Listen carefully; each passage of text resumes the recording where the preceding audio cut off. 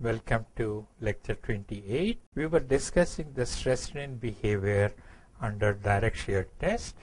Please remember, it's not a very good test, but is useful for sands because drainage is not a problem. Granular material like sands and gravels, and we also use it for fills.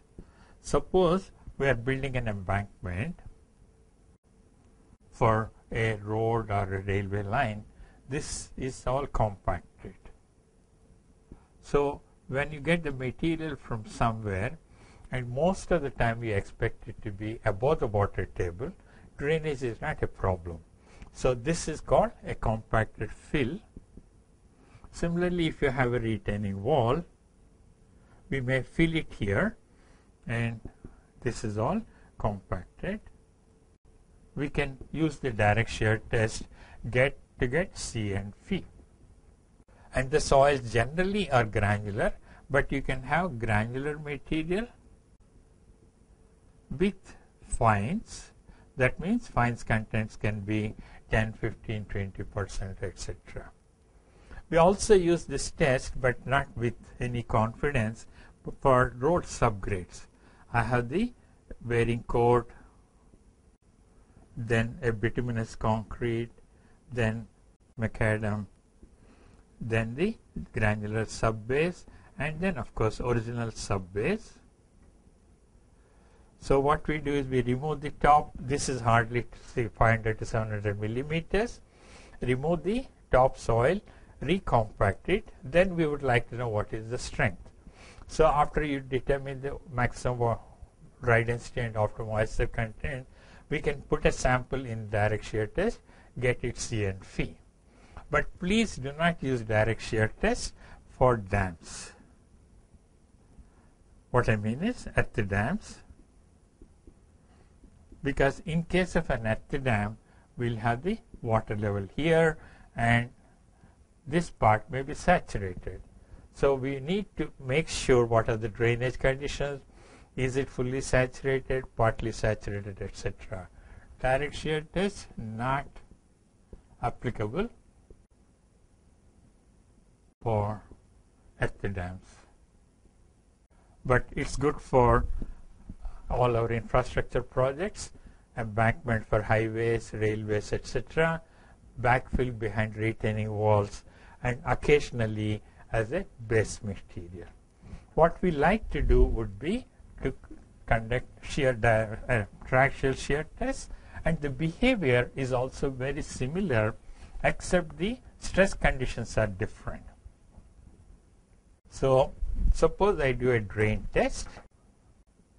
It does not matter. I can say a dense soil, coarse grained soil, or over consolidated fine grained soil, and the other extreme would be loose, coarse grained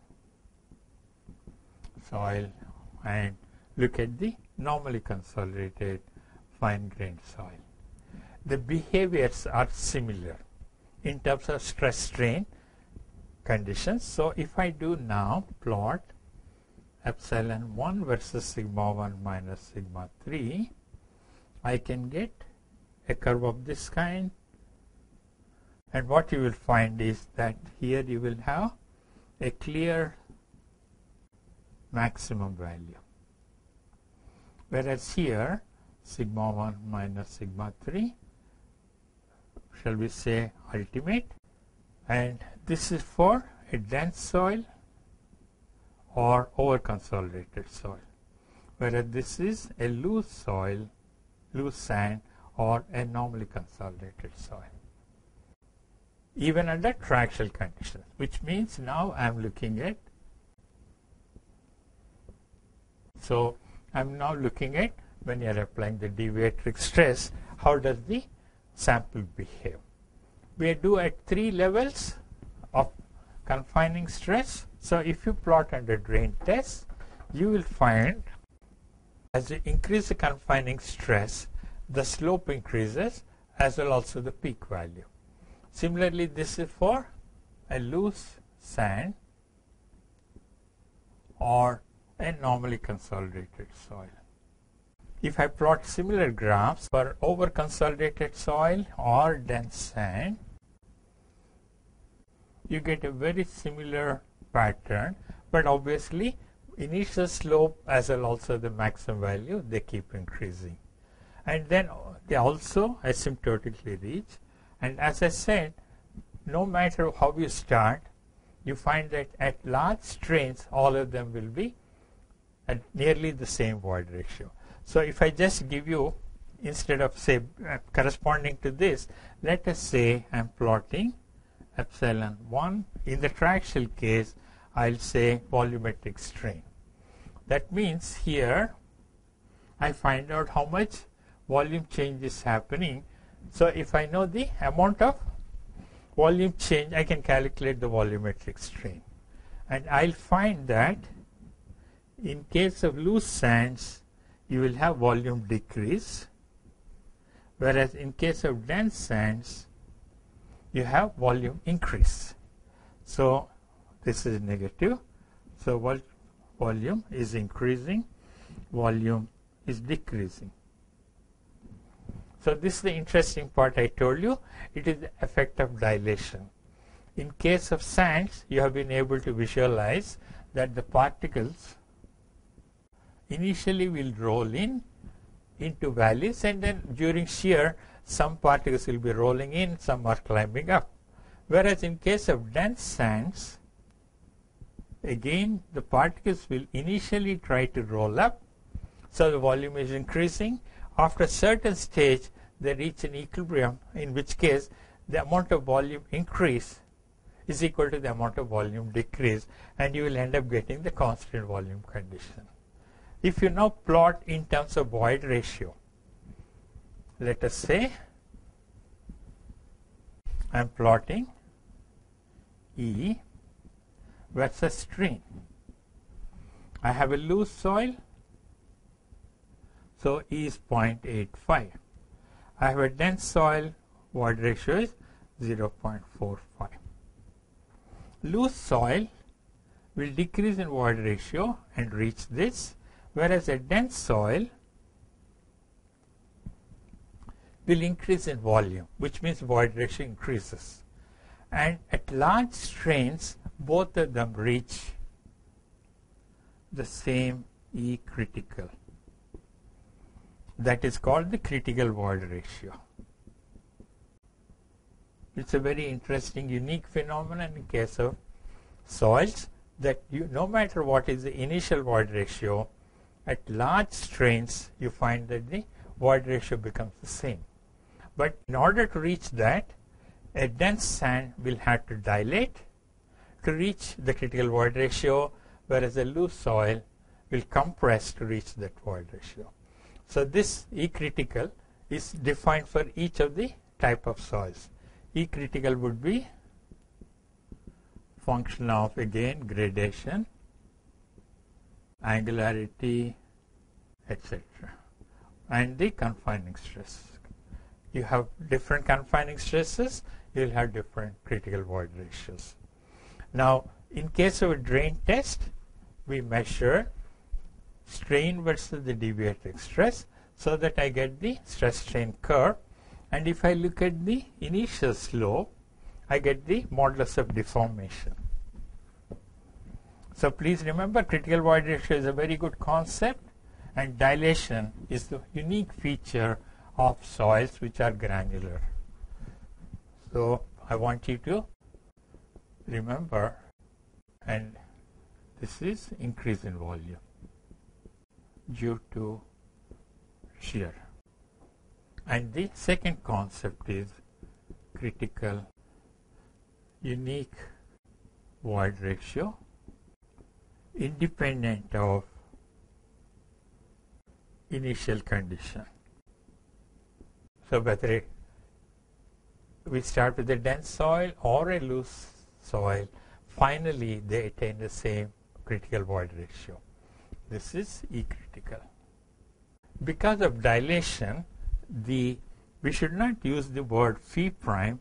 Its correct term would be angular shearing resistance which is equal to phi due to friction plus delta phi due to volume change.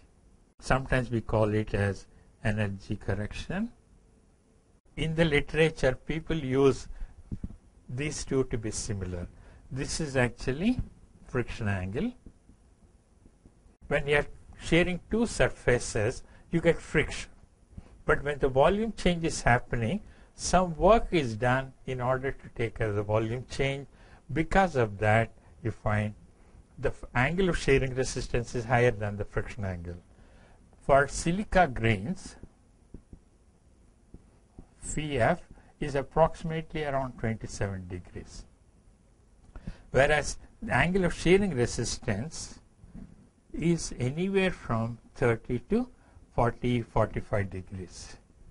This is for a loose, poorly graded, rounded sand. This is for a dense angular gravel. So the angle can vary over a large range depending on the gradation, etc. So please remember, always use the term angle of shearing resistance. Do not call it as friction angle.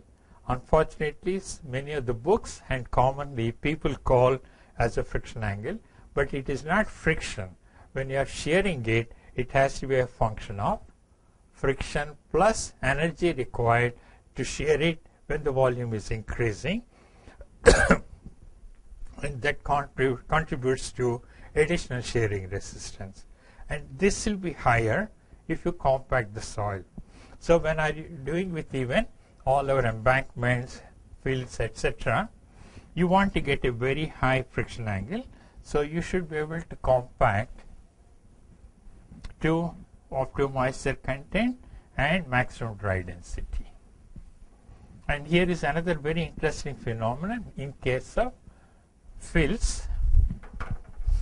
If you densify to gamma d maximum, suppose I am plotting water content versus gamma d, you have seen that you get a graph of this kind and you get OMC here.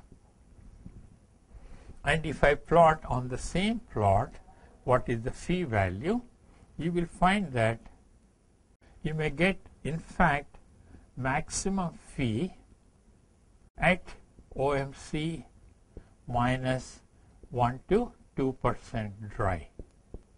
Suppose optimum moisture content is 15%. You may get very high density. It doesn't mean that you will have very high strength. The strength is higher on the left of OMC, that is on the dry side of OMC. So you get maximum shear resistance dry up OMC. But then the problem would be the residual strength is very low. You may have very high strength, but when you shear it over a large strain, the strength drops off significantly. So you have to trade off between these two. And when you do this in case of compacted fields, as you increase the optimum moisture content or water content, you know that you will finally get saturation line, or shall we say air voids are 0% air voids line, which means as you go here, you get higher degree of saturation. So we are talking about engineered fields are compacted soils. The other interesting thing is, if I plot tau versus sigma, the stress strain curve becomes nonlinear in the sense, if you look at the sample here, a compacted soil is never saturated, so the degree of saturation is less than 100%. Under low confining pressures, the air gets compressed, and so it's purely frictional. As you increase sigma 3, the volume is decreasing and the air gets compressed and degree of saturation tends to 100%. Once the degree of saturation becomes 100%, you will find that it behaves like an undrained behavior, and then you will get simply Cu with phi u is equal to 0. Whereas here you may get phi. And of course, it's not effective stresses because we are not measuring pore pressures. So in case of compacted soils, when you do the triaxial test, you had to plot the shear stress versus the normal stress, and you find the Mohr Coulomb envelope to be nonlinear. And depending on the stress level you are using, initially low stress level, it will be friction angle, and at a different stress level, you may have certain cohesion and friction. And at very high confining stresses, you will purely have cohesion and no friction. So please remember, in case of compacted soils, low sigma 3, low C, high angle of shearing resistance, medium confining stress, medium C intercept, and medium angle of shearing resistance. Under high confining stresses, you will have high cohesion intercept, and phi may be 0 or very small value, a very low. So if I am designing a dam or an embankment, particularly if I have a very high one, let's say you are having a 50-meter high embankment dam, or the confining stresses here are low, they are medium and very high here. So when you are checking the stability, I had to use different friction angles, or you have to take a weighted average in order to determine the stability. So this you find C and phi are functions of confining stress. Low confining stresses predominantly frictional with low cohesion intercept. Intermediate confining stress, both cohesion and friction are intermediate. Instead of friction, I should say shearing resistance. And at very high confining stresses, the soil gets compressed and the air may get dissolved into water, and then the degree of saturation tends to close to 100%, in which case B tends to 1, and B is equal to 1, the behavior is more like an undrained test. So please remember this special characteristic for compacted soils. Then let's look at the stress strain curves. As I said, so if I take the slope, I call it as E. Again, from mechanics, people use the word elastic modulus or Young's modulus. This is not correct because soils are not elastic or inelastic. Suppose you load and then you unload, soil comes back here. When you reload, it goes back here. And you can see the slope here, EI, is different from E unloading. Because of that, the proper term would be E is called deformation modulus, or shall we say modulus of deformation. You know, steel, metals, and even concrete to a large extent, they are closer to elasticity. Metals are all elastic at working stresses.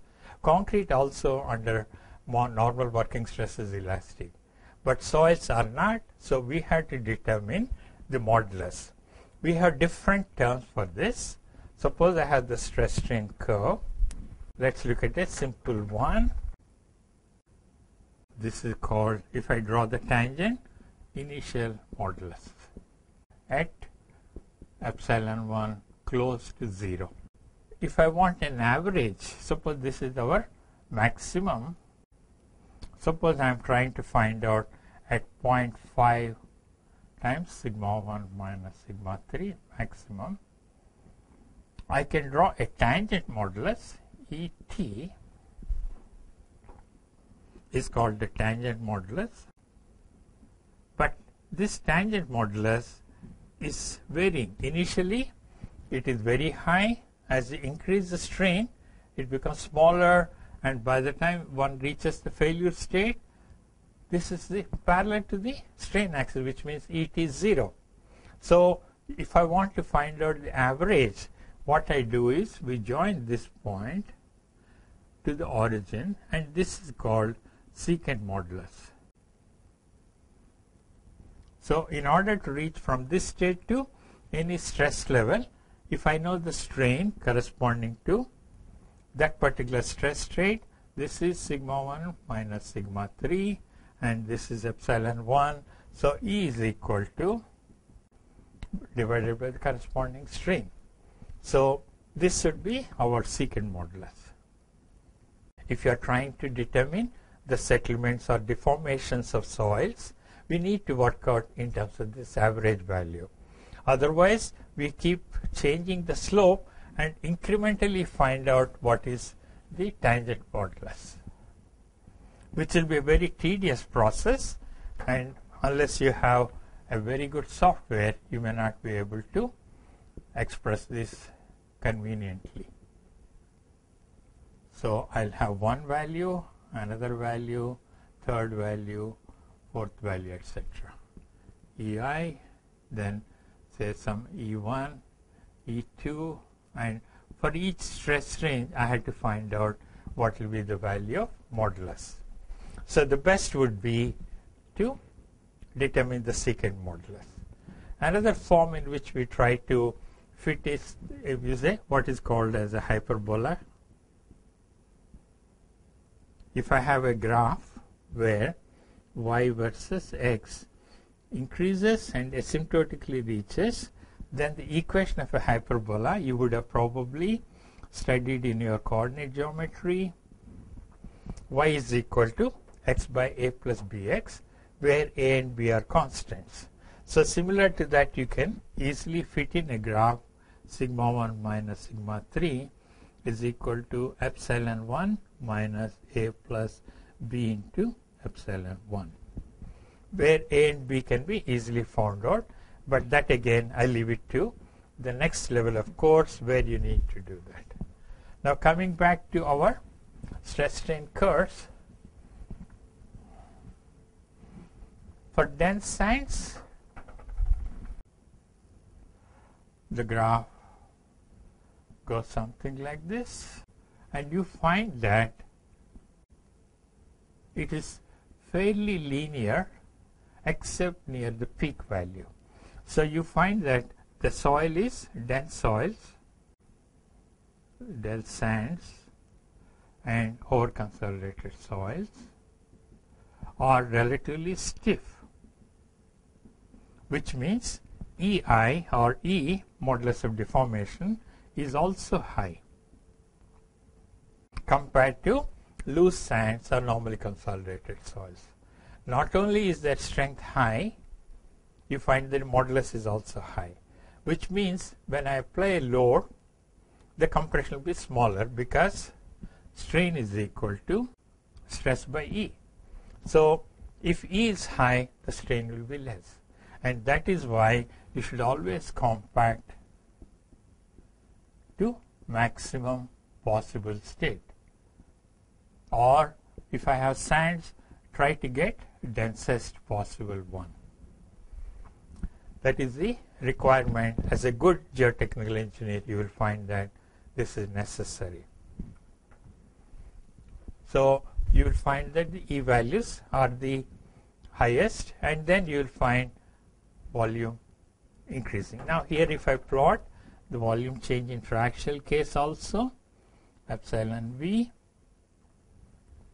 this is axial strain and volumetric strain, this is for loose and this is for dense. So as you increase the density, you will find that the curves go gradually. From the loosest to densest, you will find volume decrease and volume increase. Volume increase you can visualize in case of sands.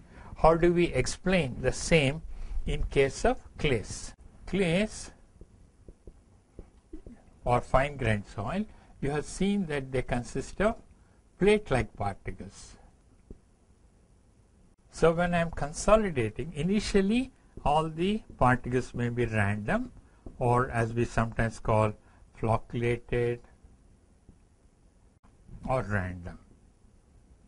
Now if you apply a vertical stress, these particles will try to align parallel to each other. Some may be of course random. You will get more of parallel arrangement. So when a soil is heavily over consolidated, there will be more parallel arrangement. And now if you try to shear, these particles will again try to rotate, and in the process the volume increases. So what you find here is, like in sands, when the grains roll over each other, in case of clays, the particles may spread out from each other and you get dilation. So dense soils behave similar to over-consolidated soils. In dense soils, the particles are rolling over each other, rolling up. Here, the plate-like particles are trying to open up, and then water may go inside or volume will increase to get you dilation. In case of soft soils, normally consolidated, the particles are trying to come together, so you have volume decrease. So as far as the drain tests are concerned, this is how the behavior would be. If you do a CU test, that is consolidated and drain test, the stress strain behavior is identical. Please remember, we are plotting sigma 1 minus sigma 3, which means the pore pressure effect is cancelled. The difference between principal stresses is independent of pore pressure. So you will get again graphs of this kind for loose or normally consolidated soils, and this is for dense or over consolidated soil. So as far as the stress strain behavior is concerned, drain is very similar to consolidated undrained test. But then I would like you to note one other thing. When you are doing this test, we are also measuring pore pressure. When you are doing consolidated undrained test, please remember that in the sample we have now closed the wall. So when you apply the deviatoric stress, water has no chance to escape. So it will try to build a pore pressure, and what you find here is epsilon 1, and you will find pore pressures are positive in case of normally consolidated soils and loose saturated sand. So the pore pressure is increasing, which means when I plot or calculate, now I'll say sigma 1 is equal to sigma 3 plus sigma 1 minus sigma 3, and effective vertical stress is sigma 1 prime is sigma 1 minus pore pressure. What about sigma 3? This is the confining pressure, and sigma 3 prime is equal to sigma 3 minus u. So what you find here is a very interesting phenomena.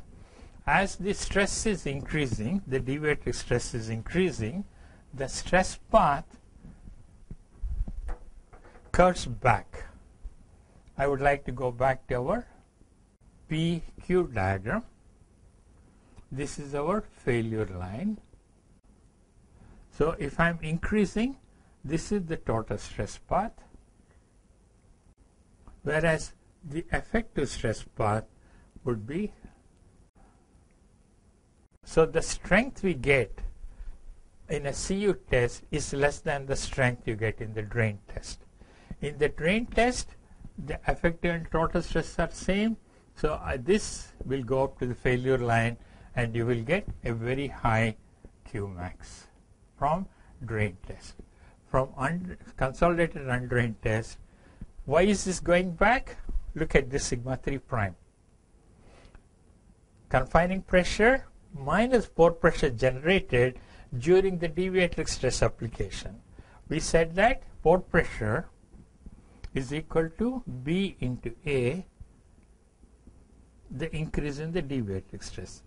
In a saturated soil, B is equal to 1, so that's not a problem for us. A is always less than 1, but you may have some value 0.5, 0.6, 0.3, etc. You do get a pore pressure. If pore pressure is building up, the confining stress is there, but pore pressure reduces the effective confining stress. So the stress path in the CU test, this is the effective stress path in the CU test. So the strength we get will be less, but if you are measuring with respect to effective stresses, it still is on the failure line. So as far as the phi is concerned, the angle of shear resistance is the same, but the strength, that is the maximum value we get, this is sigma 1 minus sigma 3 maximum, will be less than what you get from a drain test. So please remember, strength from CU test is less than strength from drain test. Whereas phi may be the same. The shearing resistance is the same, but the stress level reached will be different. Now what happens when the soil is over-consolidated or dense saturated sand? In that case, you will get negative pore pressures. So if I am plotting now, pore pressure versus strain, you will get a negative pore pressure. This is positive. How does this happen? It's a very interesting phenomenon.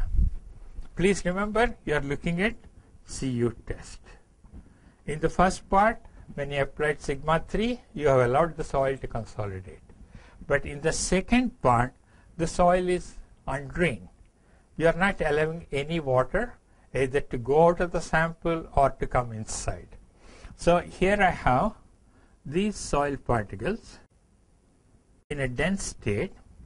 They want to move up during shear because it's a dense soil and you are shearing it. It has a tendency to increase in volume. But can it increase in volume? The soil particle volume is the same. It has no possibility of water coming inside because the sample is sealed. We have closed the valve. So the water goes into negative pore pressure. And so what you get is a negative pore pressure. And in plot the stress path, you will find that the effective stress is more than the total stress. You have relatively very high strength, and that is why we get in the over-consolidated soil, you have a higher strength. This is normally consolidated, whereas this is over-consolidated. Sigma prime is sigma minus u.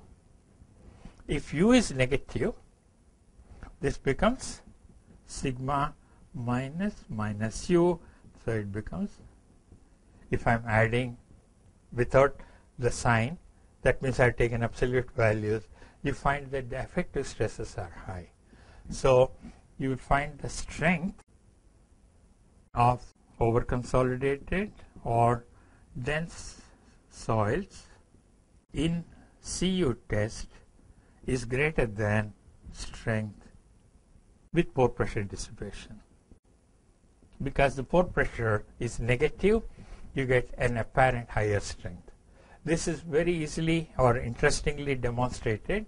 If I make a cut in the Himalayas, initially the stresses are unloaded and the soil goes into the negative state, and because of the negative pore pressure, strength is high and you get a very high stability. But after a year or two, or when there is a rainfall coming, the pore pressure becomes zero and the slope starts failing. So that is the problem we find. Suddenly a failure occurs because of either rain or over a period of time. So what you find in this stress strain behavior is that dense sands and over consolidated soils exhibit negative pore pressure in the short term. But in the long term, the negative pore pressure tends to become 0, which means it's increasing, because negative to 0 is increasing, and the soil may lose strength.